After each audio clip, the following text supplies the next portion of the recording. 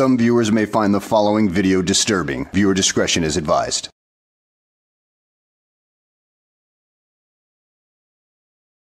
Well, hello and welcome back to the channel, everybody. In today's video, we find ourselves in the courtroom of Judge Middleton, where we have, well, a bunch of people who did a lot of things wrong when it came to the well-being of a child. And, well, somebody's going to end up paying in the long run for this little snafu. So let's go ahead and sit back, relax, and try not to smash your computers, okay? Good morning. Are you Cassandra Louise Gilbert? Yes. We've met before. I'm Judge Middleton. And you're here with your attorney, Lori Hines. Yes. The co-defendant is represented by Mr. Gibson, and you can't have the same attorney for co-defendants if they're appointed. So Ms. Hines has gotten your half of this case. Yes. Your child charged with child abuse in the second degree. Let me go to this. The allegation in this case is that you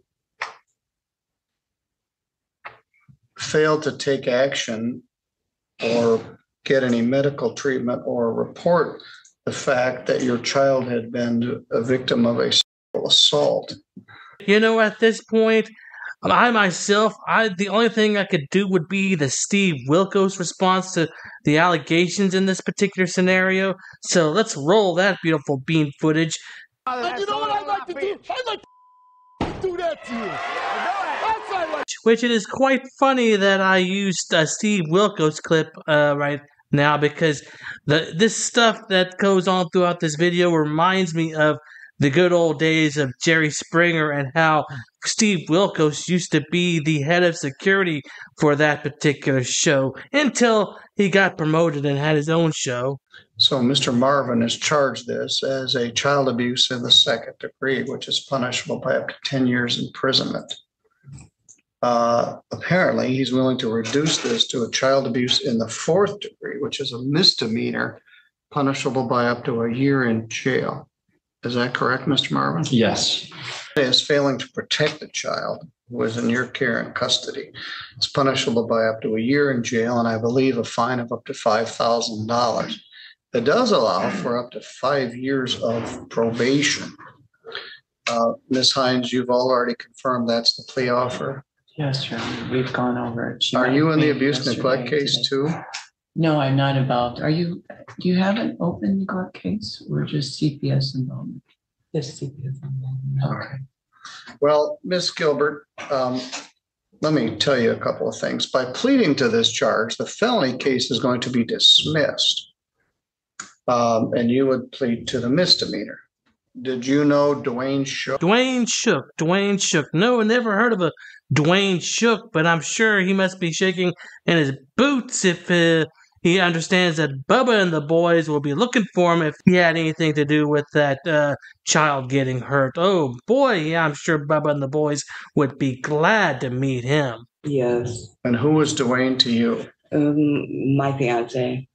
And did your daughter, who was 8, tell you that Dwayne had intercourse with her? No, she did not tell me. I didn't really know anything except where she was red, and I did take her to the hospital. They said she just had an infection.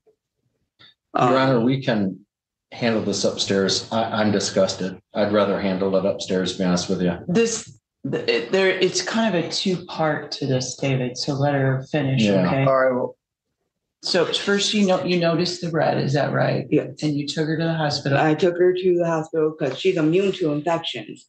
So I thought it was just an infection, but I was curious, and my daughter can verify this. So I kept asking her if she's been touched or anything, if anything happened, everything. And she kept telling me no. She said, I probably just got another infection. I've been itching. So I took her to the hospital.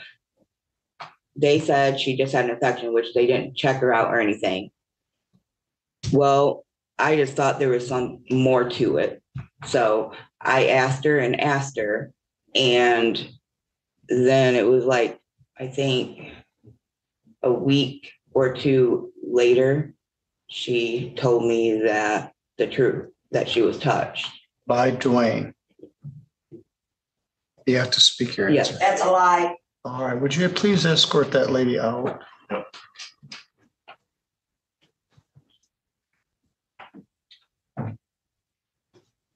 She's lying. Well, if you're wondering who that person was that was in the back of the courtroom shouting, that is the mother of the other accused person in this case, who will be introduced here in a few minutes. So this is getting a bit more Jerry Springer-like. And what did you do after the child told you that she had been touched? Oh my gosh. Sorry. After they told me she she told me that, she actually didn't tell me at first. I don't know if she was scared or whatever, but I immediately called my sister and asked my sister if she would take her to the hospital. Well, she took her to WellCare again, and they sent her over to the hospital of Sturgis, and then Sturgis ended up sending her to Coldwater. Your Honor, may I ask, But you did. if she's going to give facts to the case, would you put her under oath so I can use it later? Yeah, Because I'm not hearing any kind of, She'll get there. The problem is what happened then. What happened? You weren't proactive, were you? No. You weren't proactive in calling the police. Mm-mm. And why didn't you call the police? Because I was scared. Who were you scared of? Me. Is it Dwayne?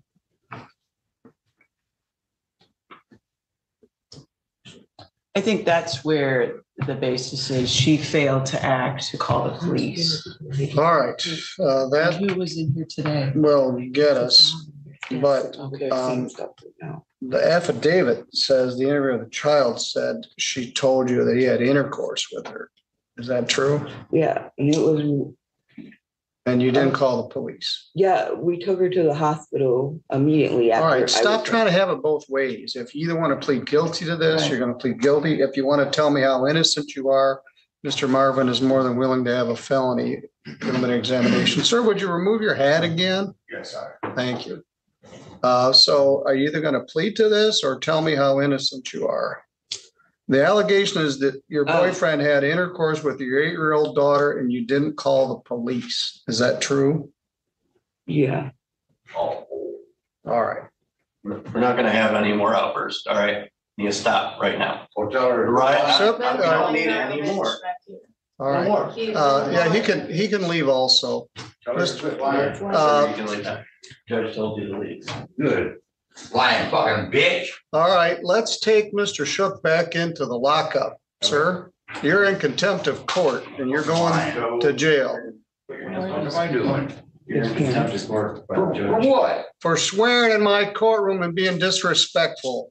This is I a, didn't mean it. yes, well, I don't care whether you meant it or not. You said it to me, so you can go to jail for a while and you go back outside. I'll go to my car. You're going to There. jail, sir. You and I are going to talk about this a little later this morning. This is a public courtroom.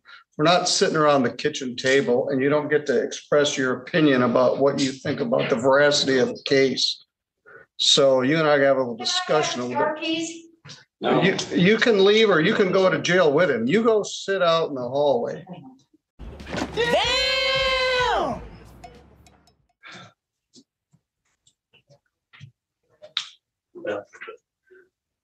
I will. I promise. Okay. Well, I don't want to say anything more. All right. Where am I? Okay, now the father and son have been taken out and put in time out. I think it's time to get on with this shit show. Let's see if there's anything else that Jerry Springer can whip up and interrupt this whole dang shebang. All right, this is very serious business. We're in a criminal courtroom, public courtroom of the state of Michigan. I don't own it, I just work here. But I'm responsible for the decorum in the courtroom. We're talking about very difficult things. And in this day and age, people want to say whatever they want to say, whenever they want to say it. They're the parents of the co-defendant, Dwayne Shook, and they obviously have feelings about it. And that's why I was kind of scared to talk because they All kept right. saying stuff over there. All right, well, they aren't gonna say anything I'm scared to anymore go because out of they're here. gone. Well, we'll make sure you're safe when you get out of here. When I was prosecutor, once upon a time, I handled about 400 child CSC cases over 22 years, and I tried about 40 of them. So I'm familiar with the whole phenomenon of very young children having to tell adults about bad stuff that happened to them. And the adults who love them are supposed to protect them. And the allegation here is you didn't do a very good job of it. I was scared. All right, well, don't say any more about it. You're scared and I understand. We're gonna get more information. In fact, is there a condition that she testify against Mr. Shook? Well, I'm gonna set it out. I didn't make that a condition of this. So it would be dirty pool for me to do it now.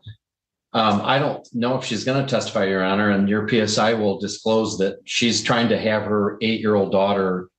She's trying to force her to take a poly because she doesn't believe her. So No, it's not Just that All I right, don't believe stop, her. stop, stop. And now we have Dwayne Shook that's entering the picture here. So let's see what this asshat has to say about the whole thing. Bond motion, I also have to do an order. Good morning, sir. Are you Dwayne J. Shook? Yes. This is Judge Middleton. I'm here with your lawyer, Mr. Paul Gibson. You can see him on the screen. Also present is Prosecuting Attorney David Marvin. Your case is set for a pre-exam conference today. The charge alleges that on or about September 3rd, that you had intercourse with a child that was less than 13 years of age. That's a lie. That's a Well, lie. that's the charge. I'm not saying it's true or not. Count 2 is you interfered with a crime report, and count 3 is assault with intent to commit sexual penetration.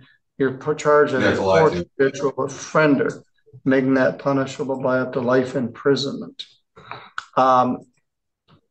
Your lawyer has indicated you wish to have a preliminary examination, and that would be set for next Tuesday at 1 o'clock. He has made a motion to reduce your bond, and I'm not inclined to do that until after we have the preliminary examination or a waiver, and then we can discuss it. So I'm going to defer the motion to next Tuesday, November 14th. Now, Mr. Gibson indicated that he has a video that's been provided by the prosecutor and he has difficulty playing it. He wants to come to the jail and sit down with you and watch the video together and then discuss what your options are. I'm assuming, Mr. Marvin, if there's a prelim, all plea offers are withdrawn? yes.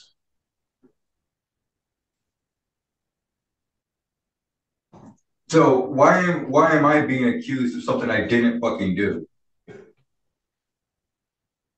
I have multiple witnesses I didn't do shit. I have her mom saying I didn't do nothing. Dude, you do realize that you've been accused of doing this, and just because you say you're innocent doesn't mean that the charge automatically goes away. No, there's a whole process to this, you moron. And you gotta see it through to the end and hope you got a good attorney that can get you off if you are truly innocent. I mean, this isn't exactly the days of trial by combat or anything like that. Mr. Shook, stop swearing here in a public proceeding. I just put your father in jail for 2 days for dropping the F-bomb here in the court. You're already in jail, but you're sure not doing yourself any favors by asking me to reduce your bond while you're cursing here. Sorry. So I didn't make the charge. I'm just telling you what it is. They're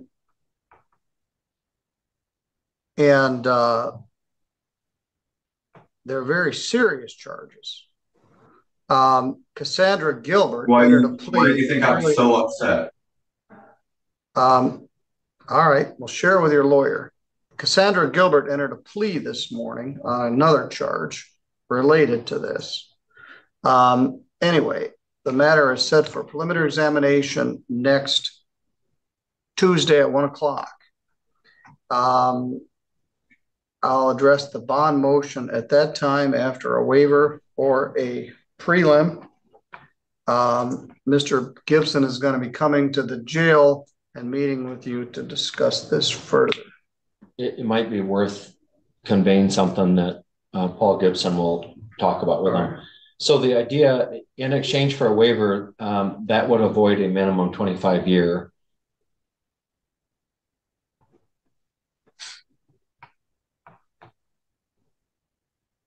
I don't know what any of this means. It means if you have a preliminary examination and there's a trial and you're convicted, you're going to get no less than 25 years in prison. Now, if there's negotiation, Mr. Marvin can waive that. But if this child has to testify once or twice and you get convicted, you're going to get no less than 25 years in prison. If you get acquitted or the case is dismissed, that's a different story. But you're facing some very serious consequences. All right, Mr. Shook, I will see you next Tuesday. Well, dude, you better hope that you have a good lawyer, that you're proven innocent, and that you don't end up in prison with Bubba and the boys who don't take too kindly to people who do that to children. So yeah, good luck with this one, dude, because, well, you're gonna need it, and if you are convicted, well, your time in prison is not going to be pleasant for you. So at any rate, guys, I hope you enjoyed the video. Thanks for watching, and I will see you on the next one.